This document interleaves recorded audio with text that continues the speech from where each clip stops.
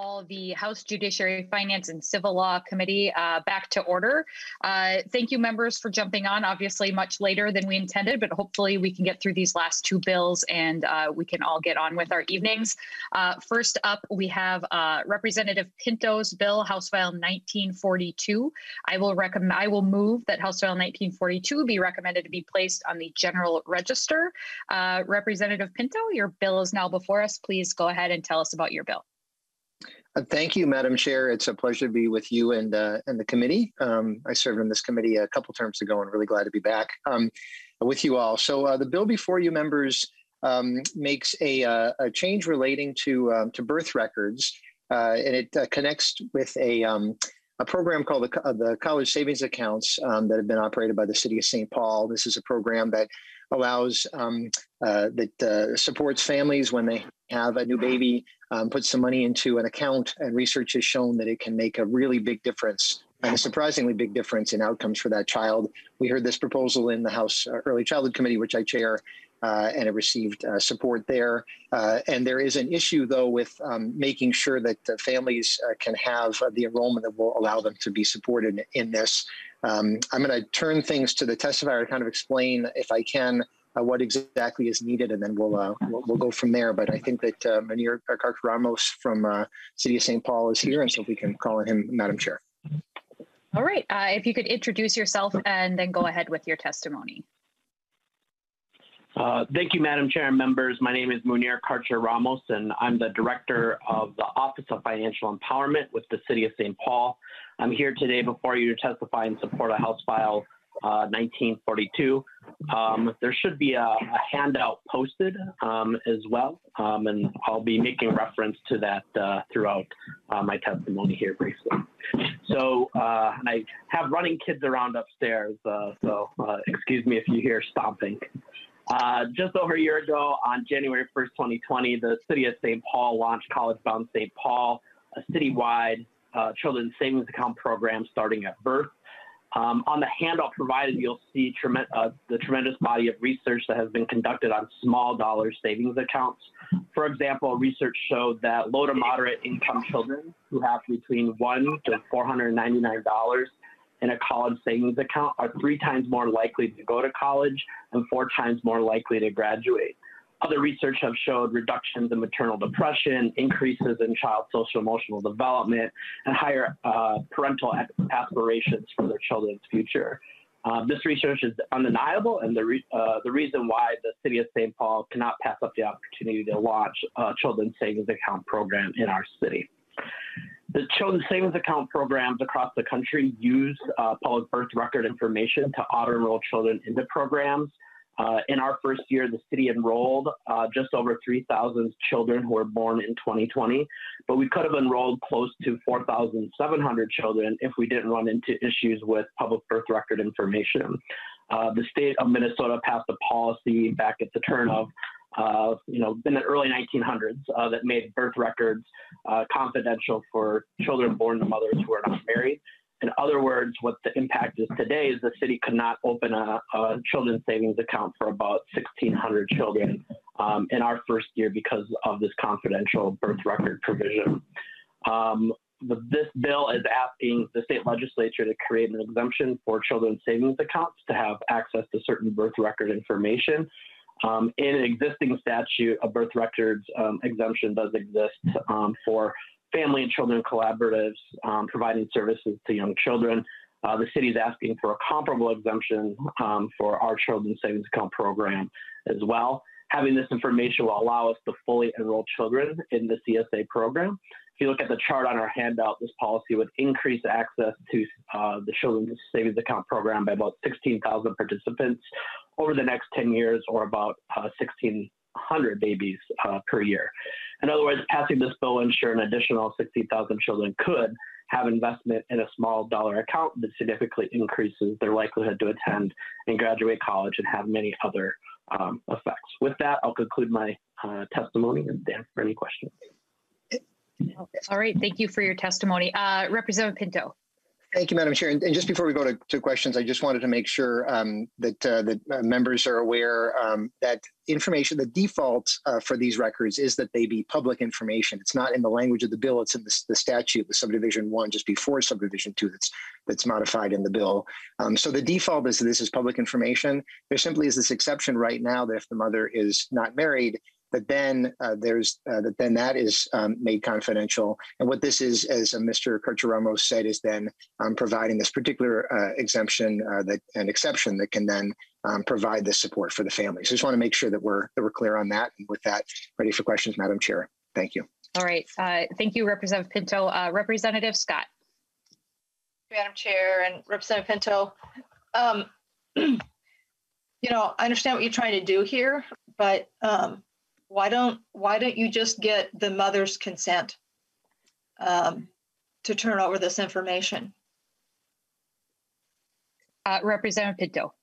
Thank you, Madam Chair. And Representative Scott, thank you for the question. And it's unfortunate because of the timing this has all worked, because we had a parent, a mother who's participating, who wants to participate in the program, who testified in the Early Childhood Committee, is not able to join us, but I have her testimony in front of me, and perhaps we could even send it.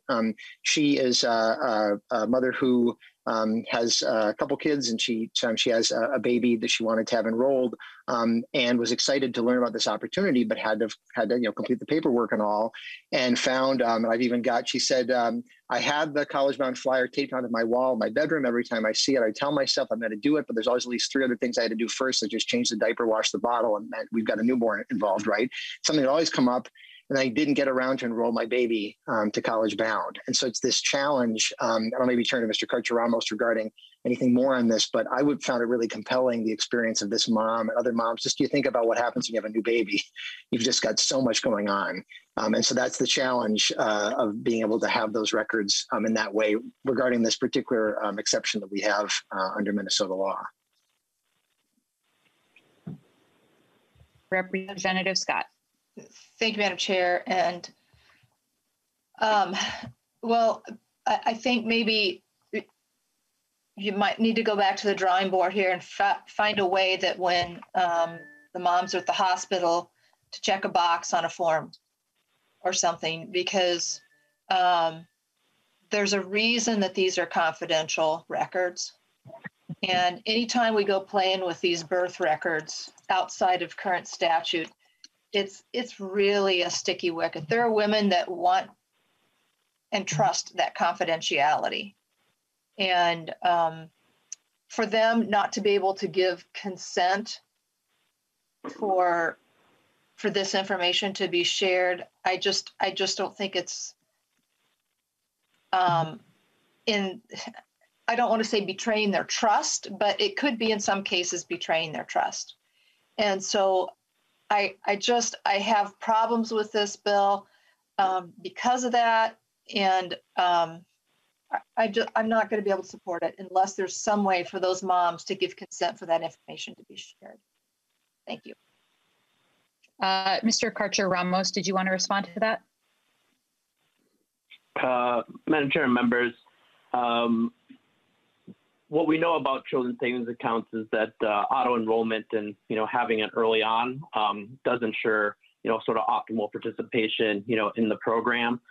Families still do have the chance to opt out both on the birth record side and on the program side of things. So what we see here is sort of the overall sort of benefit for families in the city of St. Paul and really having access to the program. Thank you. And I've been notified that we had one other testifier that wasn't here initially, but he is here now. And I want to make sure we get that public testimony first, and then we'll go to further committee discussion. Mr. Neumeister, if you could unmute yourself, identify yourself for the record, and then go ahead with your testimony. Madam Chair, my name is Rich Neumeister, and today I'm putting on my privacy advocate hat. I oppose the bill in its whole. It goes against the philosophy here in Minnesota that we respect people's privacy, particularly when it's held by the government, particularly a birth record, which is the most private of many sets of data for individuals. If you take a look at the current language, and I don't have it in front of me, I don't have the bill in front of me, but you'll see that the exceptions is very specific with very high priorities. Child support, I believe for MinCare, there's like 4 or 5 different examples. To do this for one entity so that you can say, oh, we got $50 waiting for you in the bank account. Hey, why don't you participate in the program? Is not, I think, an appropriate way, and it's definitely a bad precedent. And I remind you how in Minnesota, we have had some strong, fair information principles. And one of them, which we highly prize of, is there must be a way for individuals to prevent information about them that was obtained for one purpose from being used or made available for other purposes without their consent. So, Madam Chair, members of the committee, for me, who's been active on these issues in our state for many years, this is a proposal that does not merit that exception for the consent. And it can be done, but it's up to them whether to do it rather than just, they can deal with some of the public data aspects of that may be on a birth certificate. But to get also private and confidential, I do have some concerns, at least with how I saw the reading of the amendment. So I just say no to the bill. Madam Chair, members of the committee, I want to thank you very much for the few moments of your time. Thank you for your testimony. Next on the list, Representative Hollins. Thank you so much, Madam Chair, and thank you. I thank you, Representative Pinto, for bringing this. So, first of all, totally understand forgetting to do things when you have a newborn. My son is 2, and I'm just now getting around to getting his birth certificate. So that just shows you like how difficult it is, right, when you have a newborn baby. So I'm very sympathetic to that. The other thing I have to ask, so in this situation, we are just talking about unwed mothers whose information is private, right? Who the birth records are private, correct? Mr. Karcher-Ramos. Madam Chair and Representative, mothers who are not married, correct? Okay. So I guess I feel like the issue is getting a little conflated when we're talking about privacy rights of different individuals. To me, this is a very archaic language and archaic statute that is sort of demonizing mothers who are unwed and those children that come from that situation, which I don't think is fair, and I don't think most people would recognize it as such. I myself have a number of friends who are unwed and had children, and I don't think those children think of themselves as, bastards or anything like that. They're just loved, wonderful children and deserve to have that $50 in their bank account for college savings later. So I appreciate that. Thank you very much for clarifying. I'm definitely in support of this bill. Thank you. Thank you, Representative Hollins. Next on the list is Representative Johnson. Chair Becker-Finn, Representative Pinto, I do have serious problems with this bill. Going through that, you're talking about the unwed mothers, but there's a lot more to that.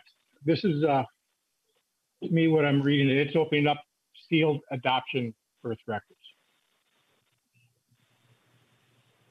As an adoptee, I have a lot of serious issues with that. Those are confidential records set up with the mother ahead of time. They're sealed for a reason. The city of St. Paul has no right to those records. If the adopted person wants to get that when they get the adopted and amended birth certificate, that is fine. That's a public record. But the sealed adoption records should never be touched. Thank you. Response, Representative Pinto. Thank you, Madam Chair. And I might, if I can, I believe there's a staff member from the Department of Health who's going to be available for any technical assistance. And I think that person, Ms. Crawford, may be able to comment about kind of how things work in terms of adoption issues. All right. Ms. Crawford, please introduce yourself for the record and then go ahead. Hi, I'm Molly Crawford. I'm the state registrar with the Office of Vital Records at the Minnesota Department of Health. This bill does adoptee or adoption records in any way. The conversation is true. In Minnesota, births to unmarried mothers default to a confidential birth record, meaning the civil registration and demographic information on that child's birth record would be considered confidential.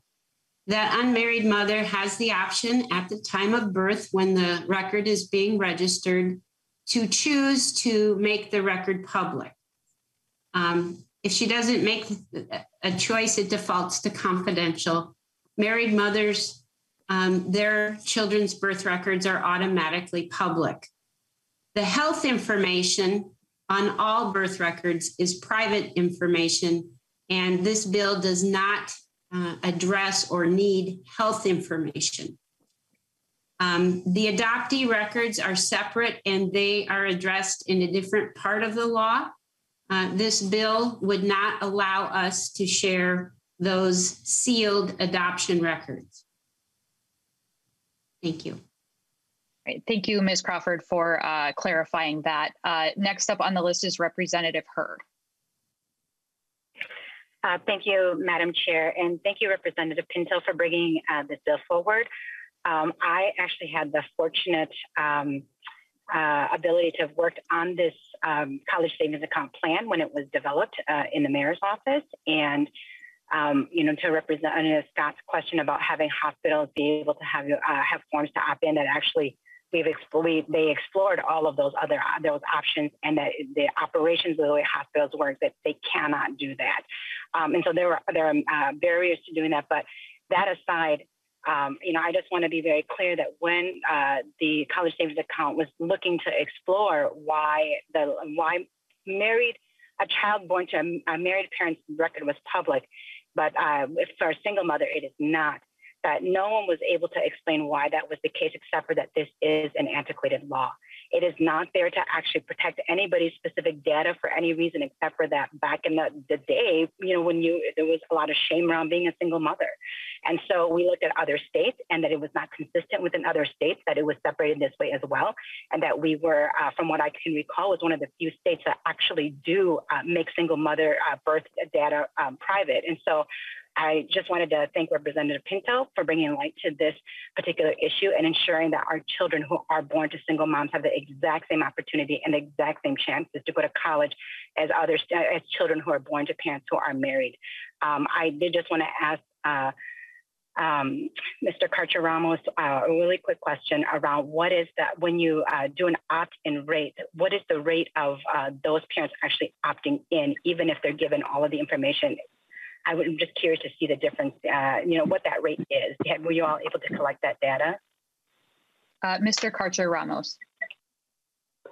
Madam Chair and Representative, we had about 400 mothers opt in their child, and still had another 1,600 or so who did not. So I'm not sure the exact percentage there, but approximately, I don't know, 15%, 12, 15% did opt in. Thank you. Representative Hurd.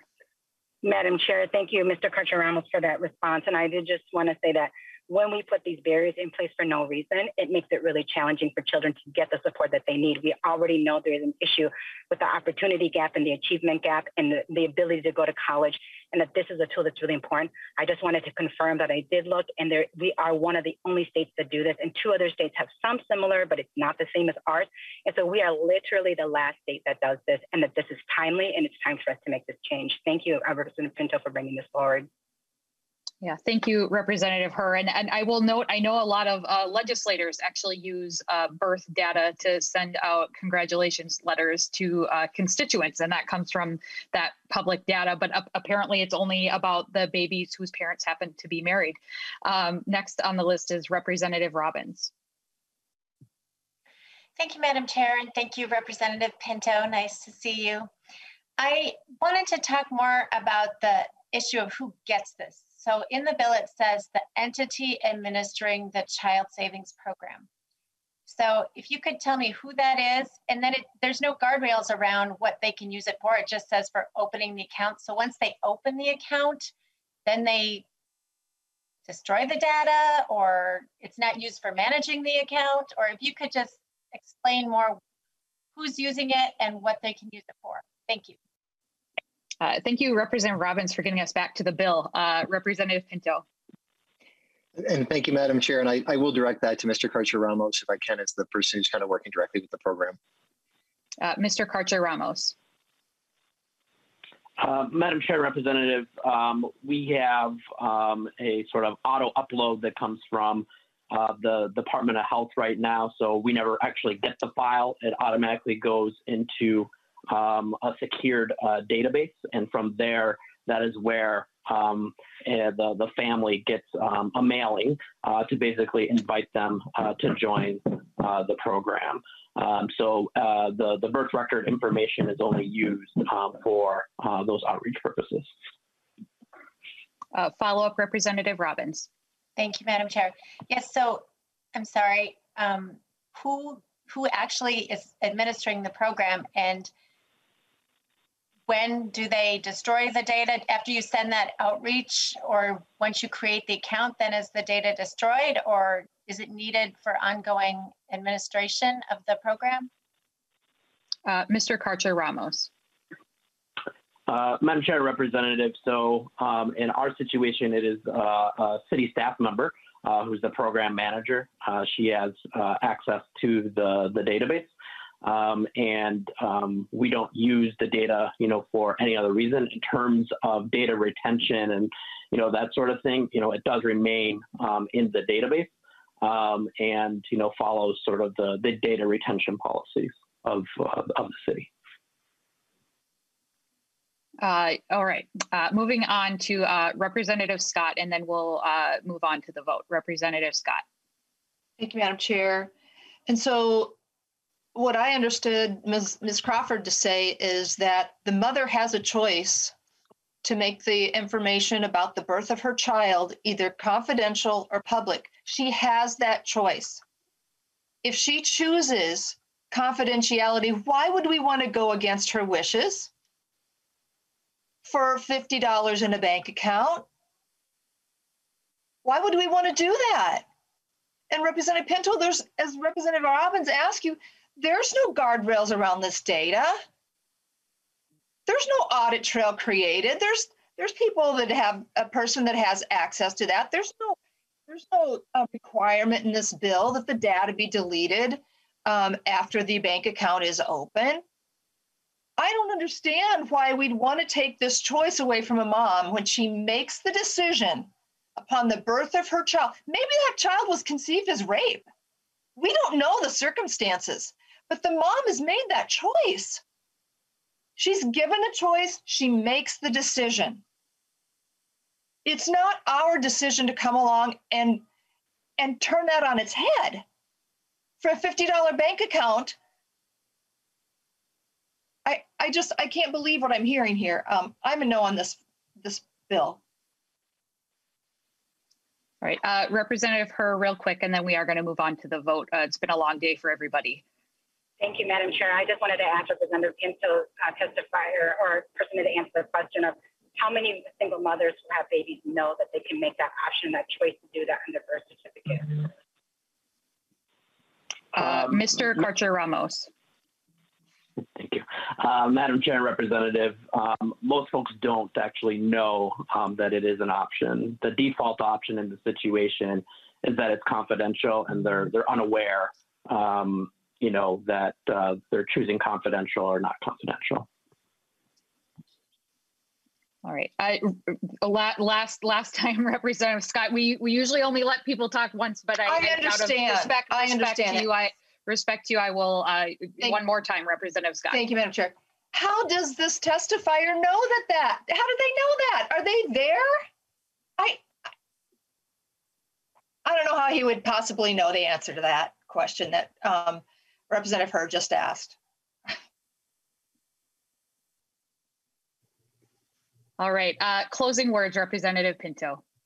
Thank you, Madam Chair, and thank you, members. I should have noted that I in fact worked on with the advisory group Representative Herr referenced a number of years ago. This is something that's really been worked on for us for several years in figuring this out, because as has been alluded to, we have really an antiquated setup right now where some births are fully public and then other births we have this other situation. At some point we probably should be looking more broadly at that issue, but in the meantime we know that there's this opportunity where it's the very children who are least likely to be or most likely to have their moms be in a situation that I referenced by that testifier and our other committee. In the most challenging situations, we want to make sure that they're going to be able to have this access. And so members, I really would encourage your support for this and making sure that we can get babies and kids off to a great start. Thanks so much.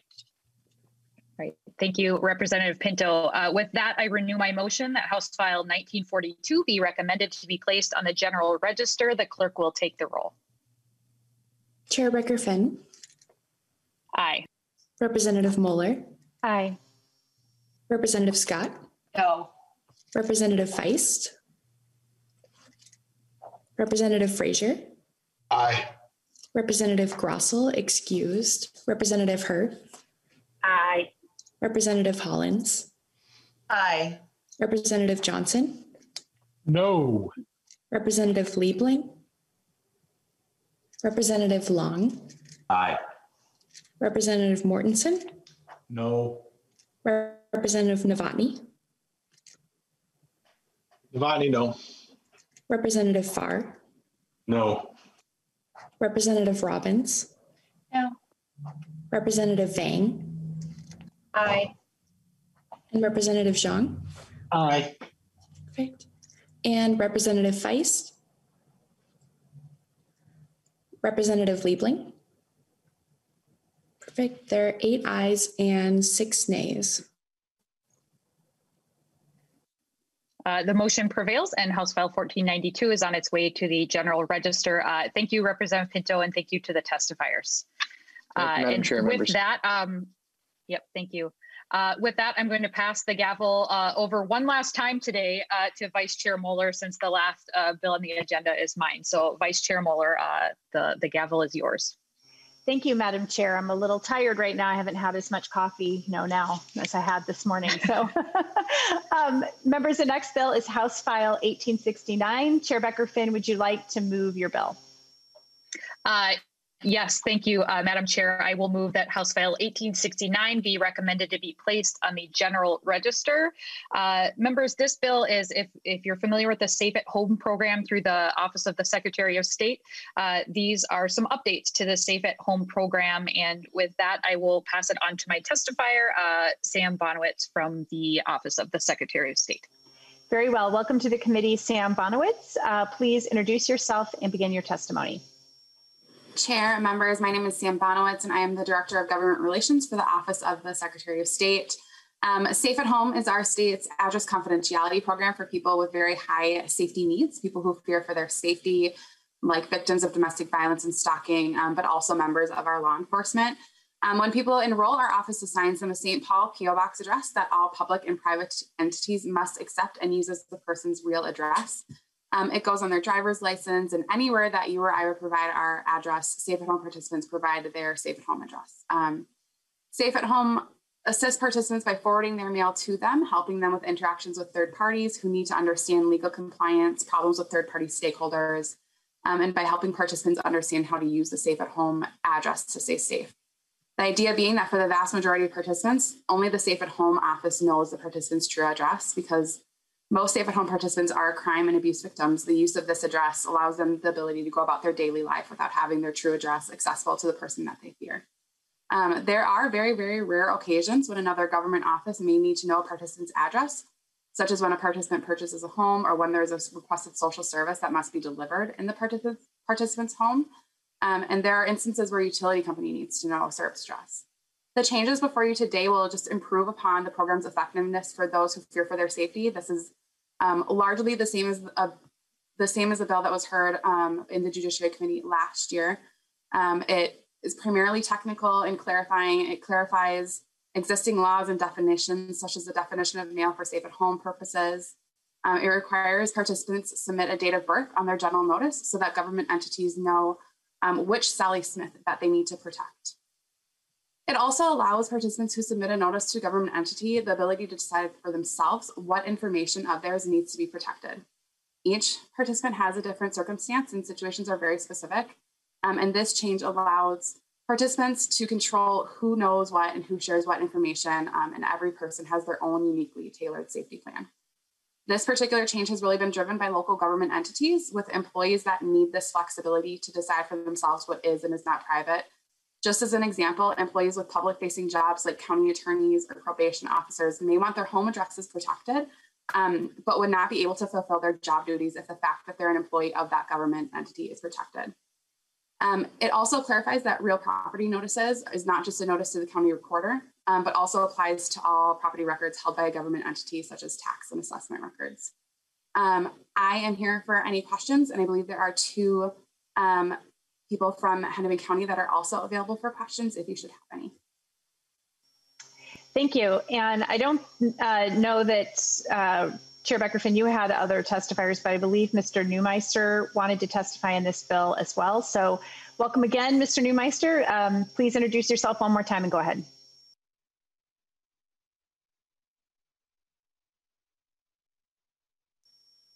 You are muted right now.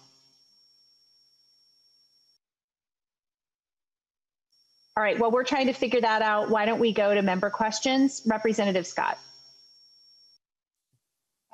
Thank you, Madam Chair. And to the, is it Ms. Bonowitz? I can't see the last part of your last name on the screen there. Excuse me. After all these years, I'm wondering why now do you need the date of birth? Ms. Bonowitz.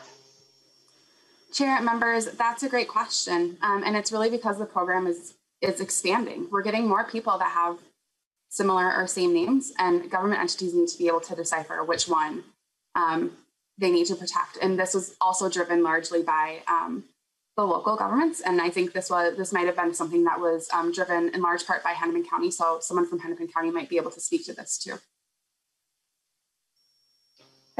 Representative Scott, did you have any follow-up to that? No, I didn't. Thank you, Madam Chair. Okay. Mr. Neumeister, are you able to try again here with your testimony? Is this in regards to the Secretary of State's bill? Yes, it is. Okay, I'm sorry. The question I had was on the publications. Many people use... Okay, wait, Mr. Neumeister, can you just introduce yourself one more time here for the record? Madam Chair, for the record, my name is Rich Neumeister. In the first part of the Secretary of State's bill for public information, distributes public data, it has some questions about where they're narrowing or questioning about the use of the directories. Those are great pieces of information that many people in the public use. One of the things I've seen a trend for is less printing and telling people to go online, but the printed book is still important. And in any of these efforts, I just want to make sure that this language does not say that there will not be public, printed directories available at the request of a citizen at the Secretary of State's office. I hope that they just print enough so people can get that paper copy if they want that one. I still use it. I know many other people still use the paper copy for themselves. Okay, thank you. Chair Becker-Finn, did you have any comments to that, or did you want to call on one of your testifiers? If one of the testifiers wants to take that, I'm not even sure which provision Mr. Neumeister was referring to. May be referring to the underlying language as amended. It was amended last night in state government, and so now it's been narrowed just to the provisions regarding the Safe at Home program. And it looks like, Chair Becker-Finn, that Ms. Bonowitz is nodding her head, so go right ahead. Chair, members, I was going to say the exact same thing. That's from the introduced version, but that was amended out in committee yesterday. All right, very well. I don't see any other member hands up. So at this point, Chair Becker-Finn renews her motion that House File 1869 be recommended to be placed on the general register, and the clerk will take the roll. Chair Becker-Finn. Aye. Representative Mueller. Aye. Representative Scott. Aye. Representative Feist. Representative Frazier. Aye. Representative Grossel, excused. Representative Herr. Aye. Representative Hollins. Aye. Representative Johnson. Aye. Representative Liebling. Representative Long. Aye. Representative Mortensen. Representative Mortensen. Representative Novotny. Novotny votes aye. Representative Farr. Aye. Representative Robbins. Aye. Representative Fang.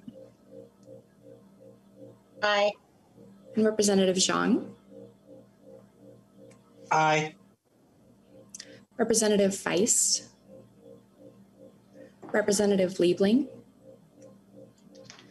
Representative Mortensen. Aye. There are 14 ayes and no nays. There being 14 ayes, the motion prevails and House File 1869 is recommended to be placed on the general register. And members, we have finished our committee work for today. Our next hearing will be at our regularly scheduled time next Tuesday, and the agenda will be posted on the committee webpage. With that, members, the meeting is adjourned.